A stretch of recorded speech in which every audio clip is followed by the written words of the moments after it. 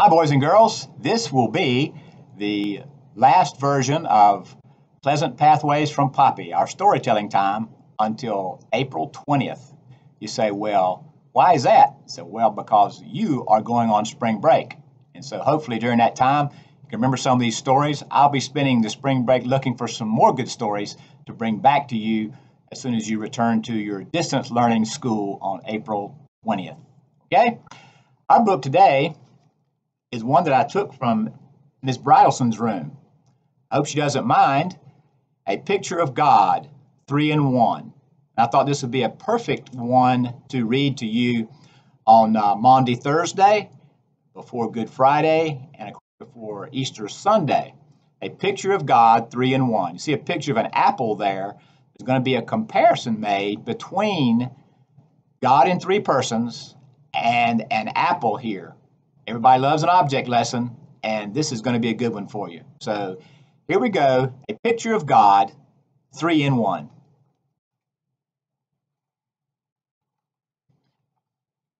Lots of apples there. Remember, an apple a day keeps the doctor away. Don't forget that one.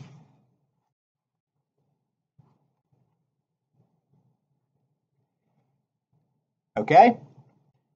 Here is one apple, and there is only one true God. The apple has three parts: the peel, the flesh, and the core. The one true God has three persons: God the Father, God the Son, and God the Holy Spirit. All three parts of the apple are apple. The peel is apple, is not orange, is not banana.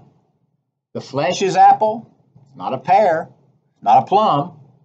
And the core is apple. It's not a grapefruit, it's not a watermelon. But these three, peel, flesh, core, are not three apples, but just one apple, just different parts of the same apple. Okay? All three persons of the one true God are God. God the Father is God. God the Son is God. And God the Holy Spirit is God. But these three, Father, Son, Holy Spirit, are not three gods, but just one God, the 3-in-1, sometimes talked about as the Trinity. Trinity, the Holy Trinity. The three parts of the apple have different purposes. The peel protects. Sometimes people cut the peel off the apple because they don't like to eat it. But my mother always told me that was the best part for you. It keeps the apple healthy. The flesh of the apple is good to eat. Lots of good things to eat are made from the flesh of the apple. Apple pie, apple crisp, apple sauce, apple cider, apple dumplings, apple jelly, applesauce cake, apple fritters. Probably some more things you can think of too. But the apple is one of God's great creations and a fruit of the Spirit, that I would call it this morning. The core of the apple contains seeds from which apple trees grow. See those seeds inside the core of the apple there. When just one apple seed is planted in the ground, what do you think happens? The result is many, many apples.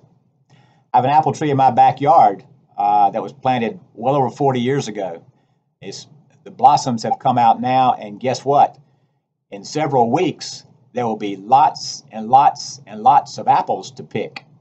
And I like to go out there and just grab one, pull it off, and eat it just as soon as I've picked it. It's a great, great thing for you to eat and a very healthy food. All right? Like the apple, the three persons of the one true God have different purposes. God the Father is our protector. He made us. He loves us and protects us, makes even bad things turn out for our good. It's important to remember that in the middle of the coronavirus pandemic, isn't it? That he makes bad things turn out for our good. He keeps things growing so we have food. You, me, all people, all things, even apples, cows, carrots, even apples. He keeps us growing so we have food.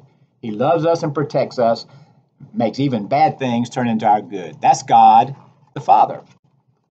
Sometimes we do things that God doesn't like. God said there must be a punishment for these things. That would make us very sad. It would hurt a lot for a very long, long time. See the sad face with the tear there? But God loves us so much, he sent God the Son to take our punishment for us. Remember, for God so loved the world that he gave his only begotten Son, that whosoever believeth in him should not perish or die, but have everlasting life. His name is Jesus, who we celebrate here at Easter time. He was a real man. He suffered. It hurt a lot, and he died. We talked about that today during announcements, didn't we? Jesus was buried as an apple seed is buried in the ground. But he was really God. And as an apple seed sprouts from the ground and makes new apples possible, Jesus rose from the dead. And the result of that is, what do you think? Beautiful, wonderful, happy, new lives for us. Look at all those smiley faces. All because of the work that Jesus the Son did on that cross at Calvary. But before we can have this beautiful, wonderful happiness, there's something else we must have. Faith in Jesus. Faith in Jesus.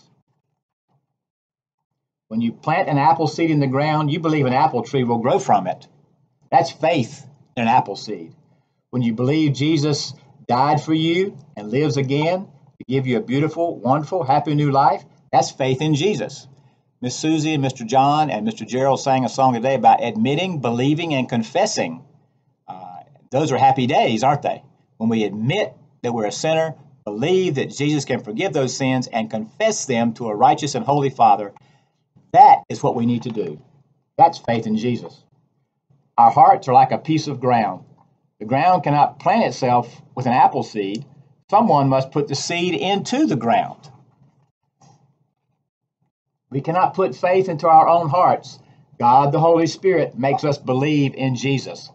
Sometimes people refer to the Holy Spirit as the Comforter, one who gives comfort, one that you cry out to the Holy Spirit to take care of you during difficult times. He puts faith into our hearts, and he keeps it alive and growing as long as we want him to. When an apple seed is planted in the ground, the rain feeds it, and it begins to grow. When the Holy Spirit puts faith into the heart, he feeds it with God's word, and then faith begins to grow. That's a great picture right there, growing from here, going out in the circles to a larger and larger faith, growing inside of each and every one of us. When the apple tree is grown up, strong and healthy, it bears fruit. Those, of course, are apples. When faith is grown up strong and healthy, it bears fruit too. See if you recognize these words from what we've been talking about during announcements. Joy, love, peace, kindness, patience, goodness, humility, faithfulness, and self-control. Where'd that come from? God's word. Galatians 5, verses 22 and 23. The fruits of the Spirit. Isn't that good stuff this morning? When you pick an apple from a tree, you know it is an apple. It looks like an apple. It has an apple peel. Its flesh is an apple. If you plant a seed from its core, an apple tree will grow. Although it has 3 parts, you know you do not have to have 3 apples, just 1 apple. In other words, you don't have to have an apple to eat the peel. You don't have to have an apple to eat the flesh. You don't have to have another apple to make the core. It's all in 1 apple. 3 in 1. If you have faith in the true God, you believe in God the Father, you believe in God the Son, and you believe in God the Holy Spirit. You can't just believe in one and not believe in all three. They're all tied in together. God in three persons. Blessed Trinity. There is only one true God. There are people in this world who think there are many gods, but there is only one true God, and that's the one in whom we believe and put our trust every single day. Isn't that a great story?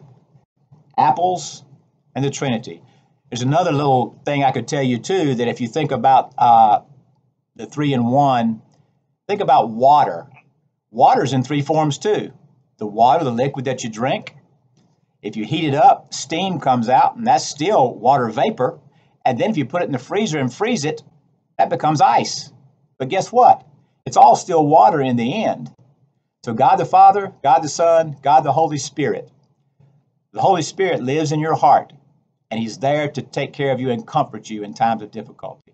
Hope you enjoyed that story. Hope you recognize the fact that we do serve a loving God. We certainly have a Savior in our Lord Jesus Christ, and we have a Comforter in the Holy Spirit. And remember your friend the apple who taught you that lesson today.